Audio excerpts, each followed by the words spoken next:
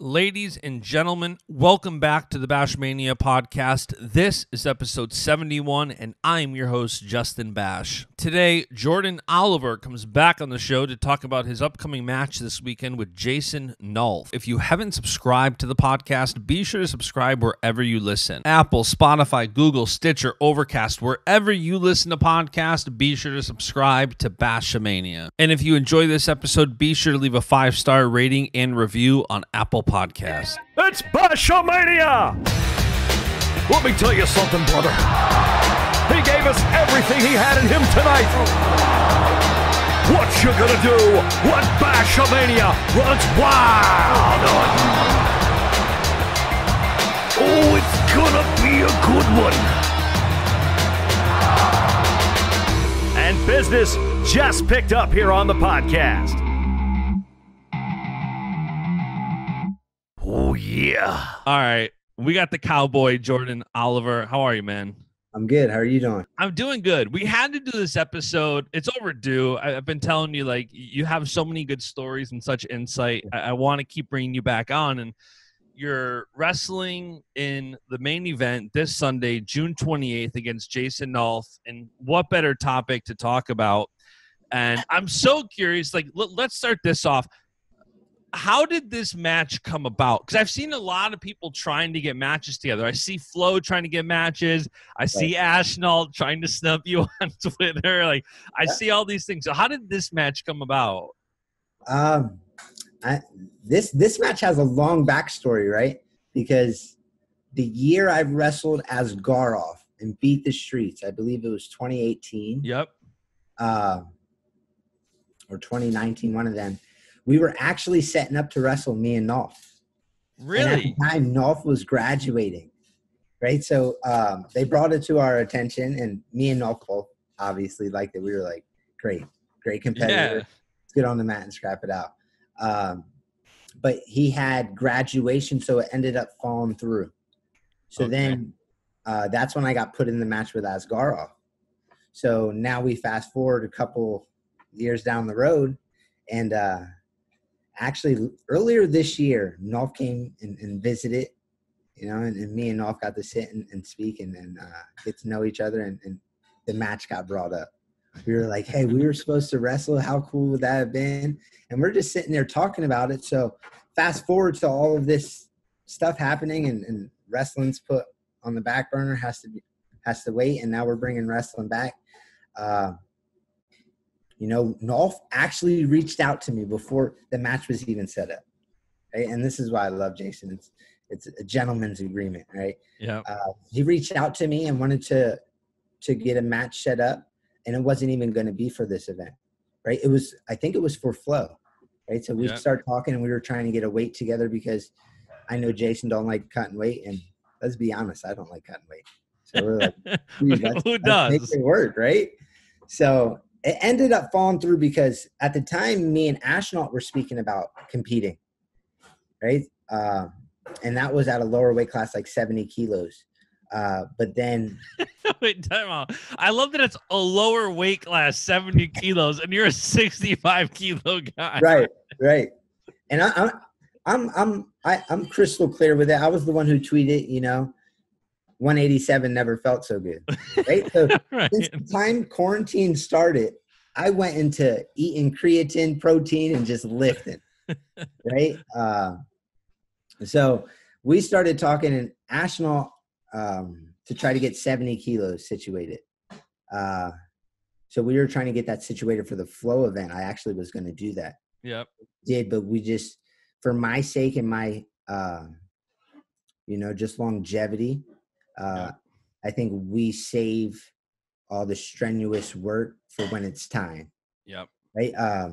It would have been great to wrestle Ashnall, a great competitor. He's one of the top dogs at our weight class. So yeah, it would have been good. And it's a Pennsylvania Jersey affair. Who doesn't want to see that? Right. Right. So, so then again, this fight, and Mike Poeta reached out to me, and Jason Nolf's name's brought up again. And I'm like, listen, I'm going to be, at the time, I'm like, I'm going to be cutting weight to try to make, well, not try, I'm going to make 70 kilos for Ashnall, but I got to manage it because I'm like, what weight does Nolf want to wrestle at? He's like, what do you weigh? I'm like, I'm 170 right now. 174. He's like, well, Nolf's 177. So right there, we just all decided, we were like, you know what? Let's scrap it. No way in. Let's feel good. Let's put on a show for the fans. And, let's get the best version of Jordan Oliver and Jason Nolf on the mat and get the tango.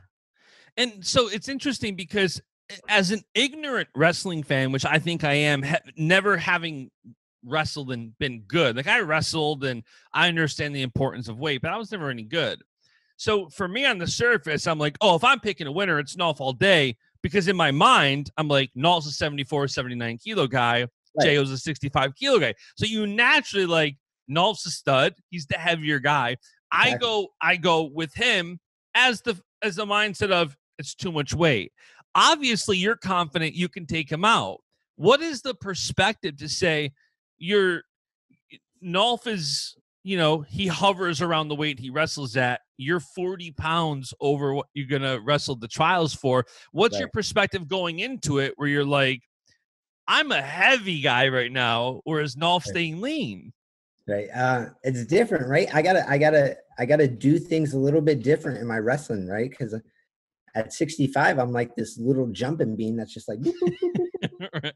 And now I come in a workout weighing 75. I'm like, this is a little bit different on the feet, the quickness and the agility and the mobility is a little bit slower. But I like to wrestle the best guys. Right. Yep. And if you see my past careers, right, I've been able to wrestle at 70 kilos and be successful. And, I've trained, if you look throughout the years, I've trained with Alex Derringer at Oklahoma State, right? 79 kilo. And I move and go to Arizona State, which I'm training with Zahid Valencia and those guys, which is another 79 kilo. And then I move somewhere to a place called, I think it's Ithaca. And there's a guy named Kyle Dake that just decided to powerbomb me for my 2 years that I was there. So when I started thinking about this match, I'm like, it can't be that bad, right? Because I'm big enough. I got a good enough frame and I'm a competitor. But for my training, I always trained with bigger guys. Yeah. And on top of it, high level guys that are at the weight classes above me. And it's different. It's different from the wrestling room to competing. But it's just like anything else. You got to prepare.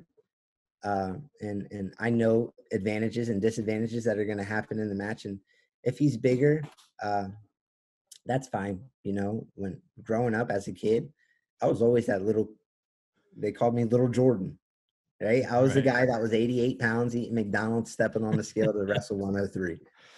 Right? They're like, you got to eat weight to be able to compete. Right. So, I think I've always wrestled bigger guys my whole life. So this isn't nothing new. But Nolf is a little bit different style with his attacks and his pace. So that can be a different approach I got to take, but it's wrestling, right? He goes out there and he puts it all on the line, and I go out there and look the score line. One of the things that happens with me in some of my matches is guys look to shut down. Yeah. And not shut down, but slow it down. Yep. Whereas I think Jason, he doesn't shut it down. Right. There's no shut down. There's like, let me try to see if I can score 50 points on this guy. Right. And that's exciting for me because as a scorer, right, I know that scoring 50 points, you got to allow points. Yep. Right. So as a scorer myself, I'm like, man, let's put up 30-29 match for these people and just have some fun and test each other's limits. Right. And it's interesting because I feel like you can't lose here to the degree of if you did lose the match, first of all, you're still getting a match in where not that many people are wrestling right now. So to get a high level competition match in, is your perspective though, like if you win, is there any thought of, hey, if I can be one of the best guys at 74 kilos, that you'd go up to 74 kilos for the trials? No. I mean, you're walking at 187, so it's kind of. I'm not throwing myself in that dog fight. Please don't include me in 74 kilos. And Kyle and Jordan and those guys, they'll text me and poke at me and be like, "Oh, you're training for 74 now, huh?" And I'm like, "Listen, I want nothing to do with you or Kyle or any of you, right? You fight it out. I'll cut off my leg and get back down." Right. So, are you worried about that? Like dropping about, you're basically 40 pounds over 65 kilos right now. 65 kilos, what, like 143? 143. And you're at 187. Are you at all worried about getting back down to 65? No. So the funny thing is right. So I tweeted that and I accept the match and we start working out. Now my problem is holding weight on. Like I'm going into practice and I'm like, I didn't eat enough. Like I'm losing too much weight. And Kenny and Coleman and those guys are looking at me. They're like, "You're getting lean. You look good." And I'm like, "Well, I need to be bigger. I need to be bigger." So I got a different problem to approach now. Instead of cutting weight, I got to put on weight. But I think it's going to be a fun match. Like there's no lose-lose. Right now, I'm going out. I'm putting myself to compete at another event against another high-level opponent, which is only going to benefit me. But this also benefits the fans. This benefits a match people want to see. Yeah. And a lot of the times, guys that are, separated by these weight classes won't take the match. So I think this is good for our sport. It's good for us. But for me, I'm looking at it as how many times am I going to compete this year? Like it's unknown. Yeah. And so to get out there against a high level competitor and put it on the line, I think is only a positive for me moving forward on keeping me in that mindset of competing, but also, yes, it's a win-win, but as a competitor, I'm going in to win the match, and I want to win, right? And I know. I know you. I know how competitive you are. I know you want to win this, right? So it's almost like it's almost the same example as like looking at the Olympics as like your last shot. Yeah. Right. So maybe this is the only time I'll ever get to wrestle Nolf. Right. And sure. I'd like to have the one on my side and none on his side. Right. Where it's like, I got to win over Nolf. But either way, I think it's good for both of us just because, I have abilities that he has to, he's going to have to come in contact with at guys his weight. Right. And and he has some abilities that, push me to do things different and approach wrestling the way I'm going to approach the match with Nolf. So all in all, I think it's preparing us for later down the road, and it's only going to benefit us. Yeah. And I had saw somewhere that as soon as Fight TV announced they were doing this, I forgot who I saw say it, but someone was saying something about this is going to support the wrestlers too. Like, isn't some of the money going back to you guys? Right. So all the so there's two big things. There's all the wrestlers have an individual link. So not only if you use the wrestler's individual link, do they get part of the a percentage of the buy. So it's going straight to the wrestlers to support them in their cause and obviously chasing their dreams down of Olympic gold medal. But some of the money's also gone back to the programs that are helping with this event, such as like Beat the Streets and all that. So it's good all around for wrestling. And, it kind of makes you think outside the box for wrestling, right? This is a platform where it's like pay-per-view, there's a super match. It's almost like a format of UFC. This is what everybody wants. Everybody says grow the sport. Like if I don't see everybody, and don't get me wrong, we just went through a pandemic. We're going through a pandemic. If people can't afford it, I get it. I'm empathetic to that. But if you want to see the sport grow, this is somebody I don't know that Fight TV has ever done anything in wrestling before.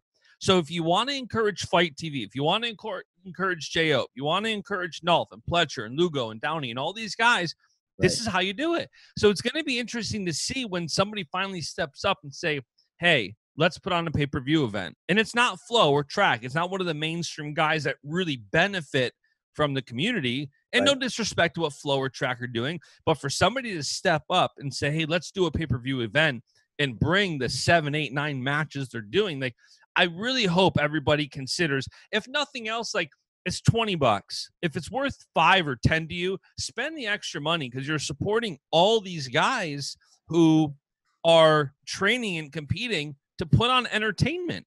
This is like, you guys are right now, everybody on this card is training for the Olympics. And like you said, you're adjusting your weight, you're going up, you're doing different things to put on a show. So I really hope, and I think, and that's one of the reasons I wanted to have you on, is to really kind of motivate people to go out and support this event. Like, you're not going to see this anywhere else. Don't cry that it's not somewhere for free. Like, you guys are training in I love the fact that they're giving money back to the wrestlers. And I see a lot of you guys like you posting the link constantly, like swipe up, swipe up. And Right. so for people who don't know, that's why you're doing it. Like, it's helping you train and it's helping grow awareness of the sport. If you and Nolf go out there and put up 40 points, whatever I think you guys are going to do, that only helps the sport. And I'm sure when they came to you and said they wanted to do this, that was part of your motivation, like to transcend, kind of do something that, when was the last time we saw a pay-per-view not on Flow or Track? Like, right. And this is new territory we're moving into, right? And it takes the inconvenience of you, right? If just say you don't have the funds to get up and go travel to an event, bring your family, have to pay for stay and all that. You're paying $20 just to have it brought to you live on your computer or your device right at home. yeah. Right. You're not inconvenienced to go and travel and see this. We're putting it on pay-per-view so we can bring it to you. But also we're putting it on top of a rooftop when, usually we only see this with the Beat the Streets event. Yeah. Right. So if we have more events like this where we can get different locations, sure, at this time right now, it's hard because obviously the pandemic and the COVID and everything going on. Yeah. But it's going to widen the spectrum so much more once this is over, and the ceiling that it can reach, right? With people showing up to the event, but also that people that can't show up to the event, now they can also buy it as well. So it's a double whammy. But like I said, it's following the blueprint of like UFC. It's not that hard to see how successful UFC was. Just when Conor McGregor decided to go up and fight Eddie Alvarez. Yeah. Right. And then all of a sudden, everybody's like, listen, I'll go up a weight and beat you up, and drop down a weight and beat you up. And it brings more viewers, and people just get more emotionally involved. And it encourages other top-level wrestlers to do the same thing. I can't remember who it was. Maybe it was Seth Gross and Bryce Meredith that wrestled where Seth was, I'll come up a weight. And it starts encouraging others. Like, hey, I'll do that. And I think that's what's happening here and now you're seeing it, Flo's doing a card next month with 3 fights. And I personally hope they add a couple more.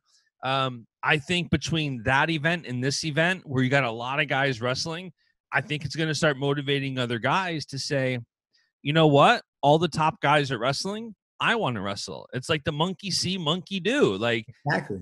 And as a competitor, you're like, you see somebody that's in your weight that's competing or is brought on to one of these matches, it gives you that itch to be like, I'm not doing enough.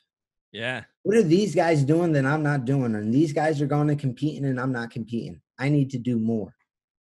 Yeah. Right. So it's awesome. I think we should, set up, because set up more matches like this, because who knows how long the pandemic and these restrictions are going to go on for, right? Because even thinking ahead, it's hard to plan training camps and it's hard to plan going to events or going to competition. Are you back training full time, by the way, in the room? Like, I saw you post some stuff, but I also saw you like in the garage. Like, are you back in the UNC room? Yeah, we're not allowed in there. We're not still. The one time I did post in there, got an email that day. Got to get out. Really? Right? So what Coleman did is we set up the office. We're going to call it the office because everybody else is calling the garage their garage, right? So we got to call it something different. So we threw around the name yesterday and just named it the office. We're going to get like some signs and stuff. But Coleman set up some mats, brought some airdymes out there, ropes. And, it might be one mat. Yeah. But to be honest, I think it's beautiful because now I'm a space wrestler. So if I have space, it's very hard to put hands on me, and I can manipulate what I want done in the match. Whereas in this garage, you back up too far, you might be on a chainsaw. You're stumbling over the kids' toys. So it almost brings a sense of, that phone booth dirty boxing, but dirty wrestling when you're in there hand fighting. So I think it's to be honest, it's making me better as a wrestler, getting into a small area and really pushing me to, push past my limits and get my best training in a place where, I wouldn't necessarily train or, I have to make do what's there. There's also something to be said about that, because I'm the guy, and I'll admit to this, right? We've started building out a home gym, and I keep buying more equipment, more dumbbells, more this, more that. And I try to watch myself that I don't say, okay, I don't have a this yet, so I'm not going that hard. Once I get that, I'll go full pot committed. Right. And I'm sure a lot of people wrestling right now or in the wrestling community are doing that on a youth level, on a high school level, maybe on a college level. They're not going all out because they're saying, oh, when I can go back to the room, I'll do it. I don't have this. I don't have that. Wrestling isn't a luxury type sport, but a lot of these top programs and a lot of these top clubs have a lot of donors that are pushing beautiful wrestling rooms and beautiful facilities and beautiful accommodations. And I've seen a lot of people that are kind of like, they're going maybe 50%, saying, I'll go 100% once the room opens back up. And you don't have that, right? Like, you're in a garage. And so for all those people who are not going 100% because they don't have their useful accommodations, what is driving you to keep going even though you have a limited accommodation? Dude, you're training at UNC, one of the most beautiful campuses in the country. Right. And now you're training in a garage for the Olympics, for a pay-per-view event. You're one of the absolute top guys at the weight, and you're training with bare minimum what you have. What would you say to somebody who maybe they're kind of waiting on training until they get their normal accommodations? One thing that was told to me, from the wise words of, and I'm going to be slow here because I'm connecting my charger. That's all right. And the wise words of John Smith, right? He's like, one thing he told me, when me and John first got to sit down and really talk about the goals and where we wanted to go. What do you want to do? Be a world champion, Olympic champ. And the first thing he told me is, it's now. It's now. You go and win now. I don't care if you think you're young, you think you're not strong enough, whatever it might be, the time is now. You're able to win now. And you need to realize that. And time is huge, right? And I'll be the first person to say that because I've been done with college since 13, and it's 2020, and we're talking about me making my first team possibly. Yeah. Right. So I think you have to use your time wisely. And with that being said, I keep saying this, and it's a blessing in disguise, right? Yeah. To be taken out of your wrestling room, the comfortable situation where you train every day, and you have the airdyne, the elliptical, you have the ropes, you have treadmills, you have anything that you need for your training. Then to flip that upside down and be in the most uncomfortable position and not know where your training is coming from, I think it's your responsibility to be like, okay, yes, everybody's going through this, but we don't want any excuses, right? Yeah. It's an excuse. Everybody is going through the same thing. Everybody has a hard time going to their gym, working out. I think you as an athlete need to know yourself and need to find ways to become better. Me, when the quarantine time has come upon us, right? I started going back in the weight room and lifting, as you can tell. My weight is showing, right? I started lifting because it's one thing that I can't necessarily do every day when I'm making 65 kilos. Yeah. Right. So I took advantage of the areas that I can get better in, and not necessarily, I mean, you don't need a treadmill to go run. You need shoes, shorts, and everybody has an outside, right? Yep. Get your butt out, go run, and get your work in. I think a lot of it right now in this time is very mental, right? Putting in the work and the consistent work and doing something every day to better yourself.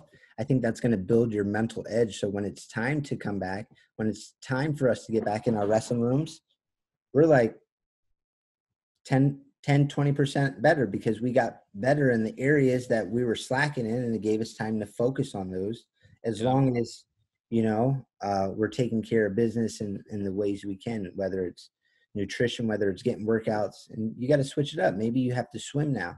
Maybe you have to run, but in doing so, these are improving you in areas that you might not even notice until you step back on the mat for the first time again. And you're like, my conditioning's better. My legs are more conditioned. I'm feeling better on my shots, or, you never know what it is.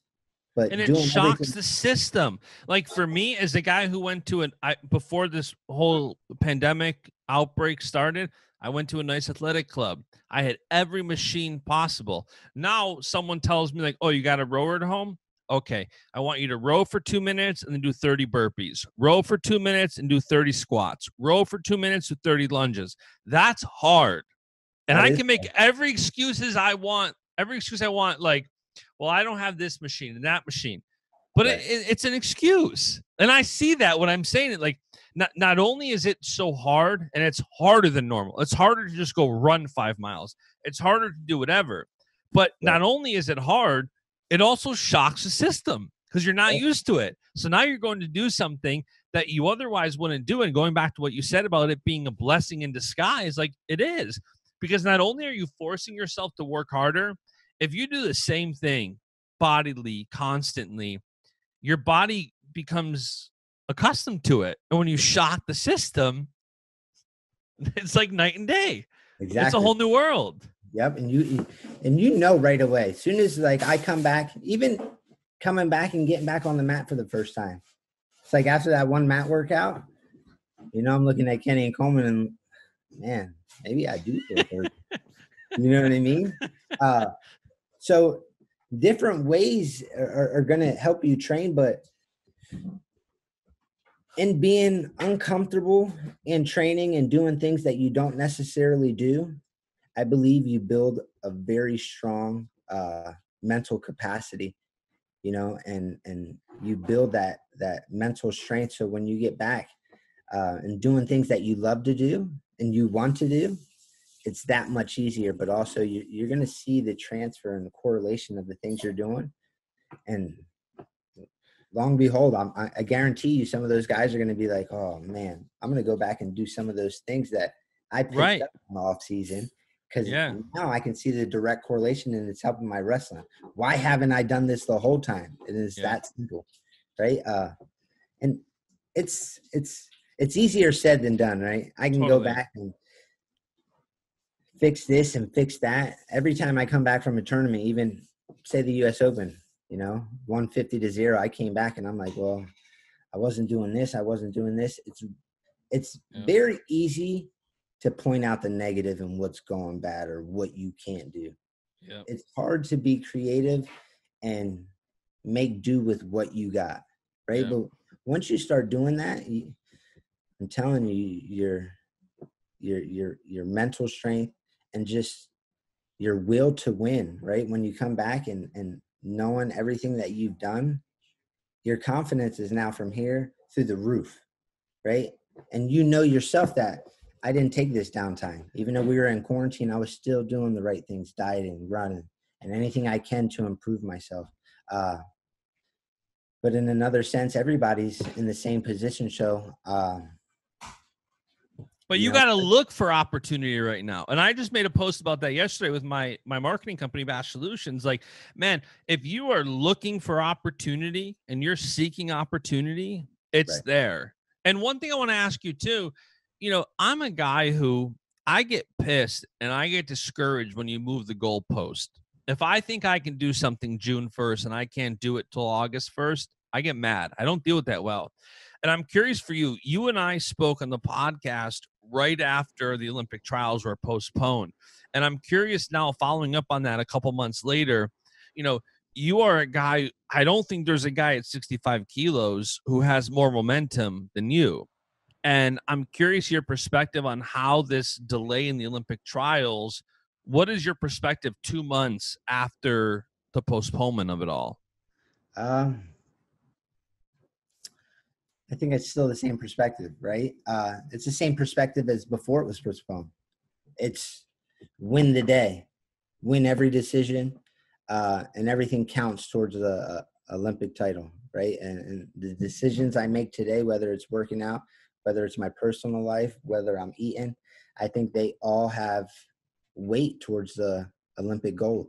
So for me, it hasn't, nothing's changed, only the time limit, right? Yeah. But if I tell you, right, if I tell you, you got a book report, read this book, give me a 10-page book report, May 21st, right? And I don't want to compare my wrestling to a book report, but 21st, right? Yep. And then I'm like, oh, you know what? I'm going to give you until June 21st to do it. Yeah. Right. Now there's two things you can take from that. You can take the person that's going to be like, okay, I can put this off all the way until,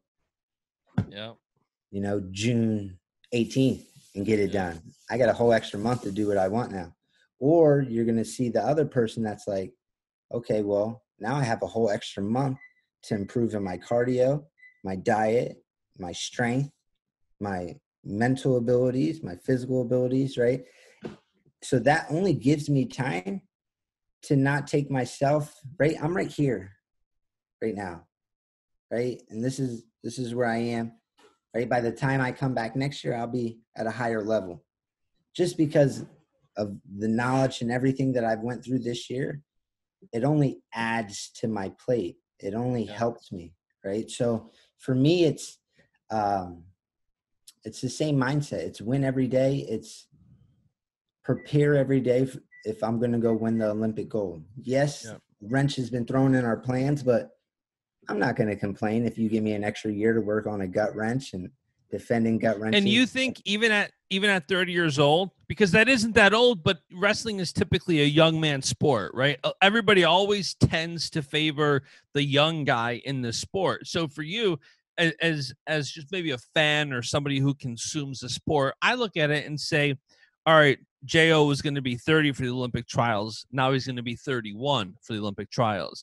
And I get what you're saying from a perspective of, and I think Burrow said the same thing of like, I have an extra year to sharpen my skills. I have an extra year to improve my cardio. But from an age standpoint, do you think about that at all, of a 30-year-old J.O. versus a 31-year-old? I do, but as long as I'm taking into consideration my recovery and really going about of taking care of my body the right ways, I believe, like I said, Dake thinks he's getting younger, so yeah, and that's Kyle. Kyle is very Kyle has a system that is very well, and I got to witness it for 2 years, and to watch Kyle and the things he does. Not only makes him strong physically, but what he believes in and he executes his lifestyle. I think that also makes him very dangerous mentally. Yeah. Because once you believe in something that you're doing with a full heart and you believe the team around you, it's very hard to beat that person. Yeah. I don't care if, God himself came down. Right. And I think that goes for any wrestler. If they're firing on all cylinders and what they believe they're doing is working for them, and if they do it, they won't be beat. It's hard to beat them. It's just because mentally they believe they've done everything right and they don't deserve to lose. Yeah. Right. So me looking at it, I got to get better. And I have time, but I get better with my recovery, and I get better with these things, whether it's wrestling, nutrition, recovery, attacking it every day. There's new stuff I learn every day, but like I said last year, one of the things that I got to work with Kyle is understanding recovery and how to treat your body and feel good. And you got that Traeger now to make all that good food. Love the Traeger. We're actually cooking on it right now. What do you got on there right now? We got a ribeye, 2 fillets, and some Are you broccoli. reverse searing it? Gary, reverse searing it? Not today, he said. Oh, you got it. I gotta come check you out. Dude, reverse searing it is the best. You smoke it to like 115. You take it off. You throw the Traeger up to 500. You put it in a cast iron skillet. You just maybe two minutes aside. Oh, there's nothing like it. Well, I'll be coming to visit you real soon for that. Yeah, anytime, man. So, yeah, last thing here, I guess, before I let you go. You're wrestling Nolf this Sunday. Everybody listening, go to J.O.'s profile, click that link when you buy it and help support him in his training for the Olympics. What do you think is the score of this match? What do I think is the score? I think it's going to be, I want to say, 15-14. I want a high-scoring match. We're both offensive wrestlers. None of us are going to shut down. If we can, I'd like a 2019 match, but keeping it on a conservative side, we'll say 11-10. 11-10. You, I'm assuming. For sure. There's no way I'm picking against me. No way. How high is your confidence level? Like, are you like, and you can say what you want, but are you 100% like, I'm winning this match? Yeah. And you got to think, like, when I go into matches, right, this is way different because I'm usually cutting. I'm like 10 pounds over. I'm like, man, I got to get this weight off, and are my legs going to have the pop? I'm questioning that. But obviously, I worked through that this year. But going into this match, it's like I got to do 10 more power cleans and do the cardio and build my strength. So it's different challenges, right? It's not. Do you feel your conditioning level is that much more? Like your match with Basch, it seems like at the end you were getting a little fatigue, and I don't know if that was weight cut, but you were getting a little fatigue. Do you feel like that's gone now when you're not cutting down? For sure. I can't wait to see a 6-minute 79 kilo JO. Yeah, it's going to be fun. It's a lot of action, right? And it allows me to wrestle, not having to cut weight. I can worry about shooting 1,000,000 times instead of 20 times. Yeah. Right? And doing so, it gives me the freedom and ability to wrestle to my potential and have an exciting match with Jason Nolf. Dude, and I love that you said freedom, because there's so many kids, I think, who still try to cut weight if they think they can get more wins. And a common theme, this is episode like 70 or 71 now, this podcast, everybody keeps saying the more freedom they have, the more free they are to wrestle, the more fun they have, the better off they are. And I think that's like anybody listening, if you're young and you're cutting weight, like stop. If like it's not worth it. It's you'll wrestle better, and this isn't coming from me. This is coming from Jo and everybody else on this podcast. That is like, if you wrestle freer, you're gonna wrestle better, and that's what Nolf told me back when he was at 70. And he's like, "Yeah, I don't want to wrestle 70. I'm going 74. I don't care if Burroughs and Imar and Dake and everybody else are there." Like, I was thinking too much about the weight cut, and it's too much of a distraction. It's not worth it. There's so much anxiety and stress that get put on top of it. You're already stressed and have a lot of anxiety from having to compete. And wrestlers in general, we're perfectionists. We want to wrestle to our ability, but we want to execute the perfect game plan, our style perfectly. And then when you add weight cutting and really tearing the body down, if you're not doing it correctly, right? At a young age, even high school kids don't have the knowledge, or just it's hard to have the discipline to sit there and execute a great weight cut, right? And as a kid growing up, I never cut weight. I didn't cut weight until I got to Oklahoma State, and then I figured out that there's a right way to cut weight and there's a wrong way, and you can find out real quick with my freshman year and sophomore campaigns, right? I think that's just knowledgeable. But then you see me go 2 weight classes up and not give up a takedown. So I believe that going up and wrestling your weight class will give you more freedom, but it allows it to be fun, but also, you see progression, right? And you go into the room worrying about where I'm going to progress instead of going into the room worrying about, okay, I got to run after this. I got to run later tonight. I'm still 10 over. I got to lose 5 in this workout.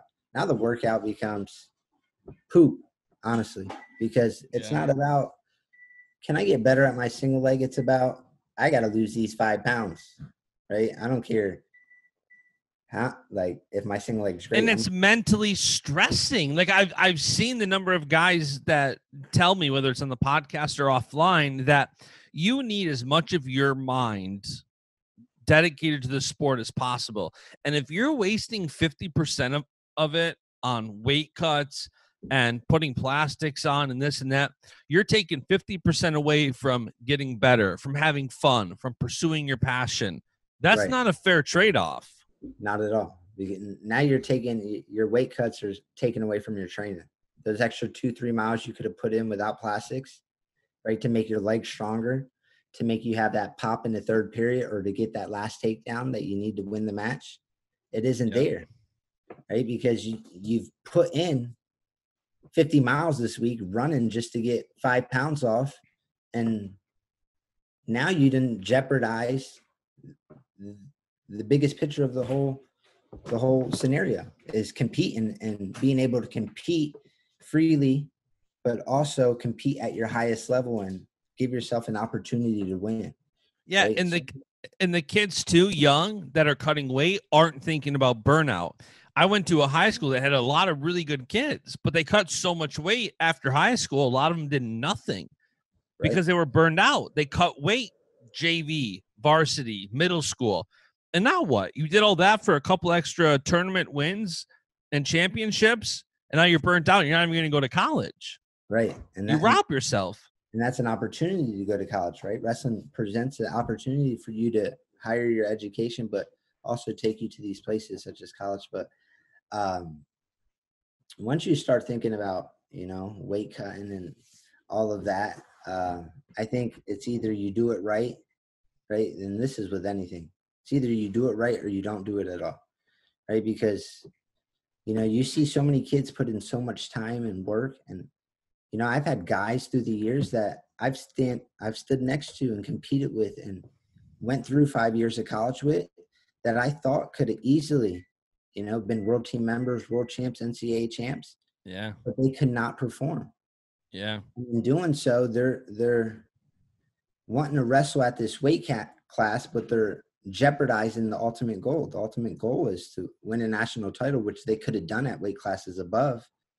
Yeah. But the stigma of it is you got to cut weight to be successful, and that's not true at all. And very few guys come on this podcast. The majority of the guys who come on this podcast are successful. And the ones who come on this podcast and say they went up a weight, nobody says they regretted it.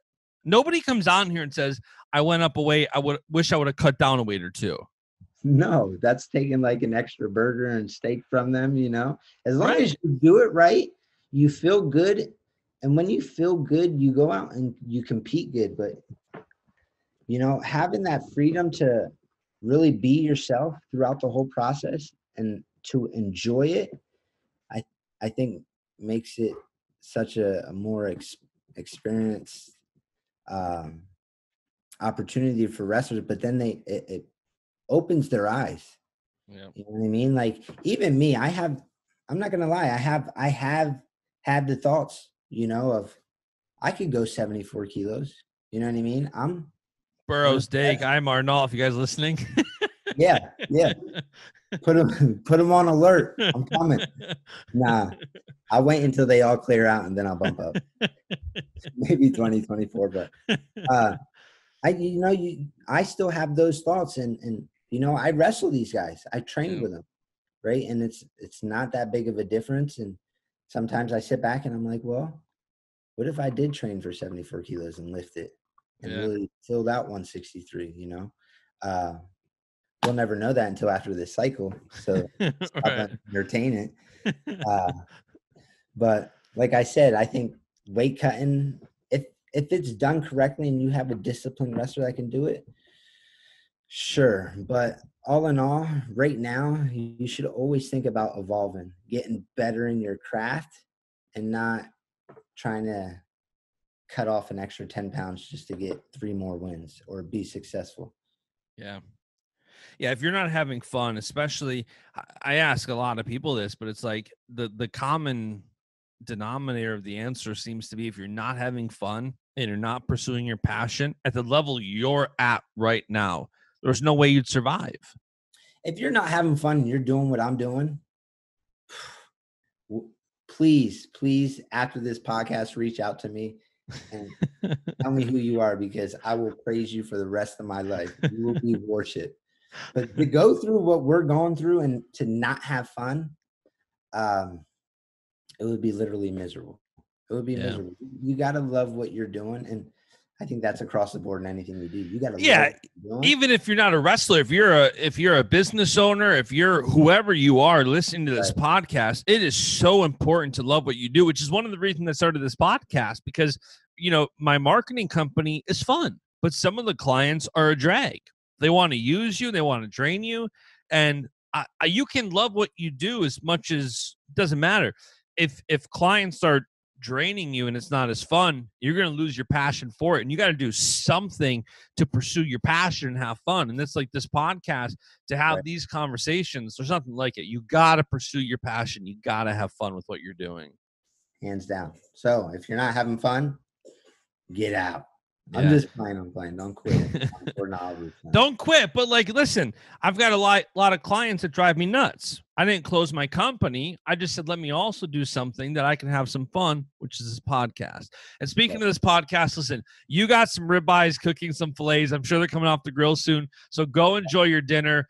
Everybody listening, go to J.O.'s profile, click the link, buy the fight, message us after. We want to thank you for supporting the sport, for supporting J.O. J.O., anything else you got for us? No. Like Justin said, go to that link, click it, smash it, tune in to watch me and Jason Nolf put on the show and bring wrestling back. I'd like to thank Basch just for bringing me on to the BASCHAMANIA podcast again. It's always a pleasure. It won't be the last time, man.